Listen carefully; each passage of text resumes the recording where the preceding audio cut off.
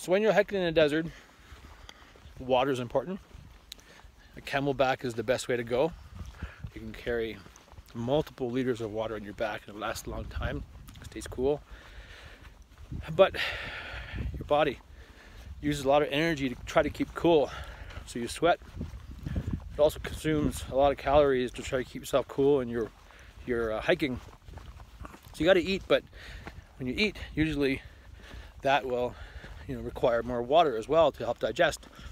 So when I'm hiking, me personally, any kind of food that can give me moisture as well as energy has value to me. So I like apples because they're juicy, they have sugar in them, and to me they don't make me thirsty, and they actually quench my thirst when I have an apple.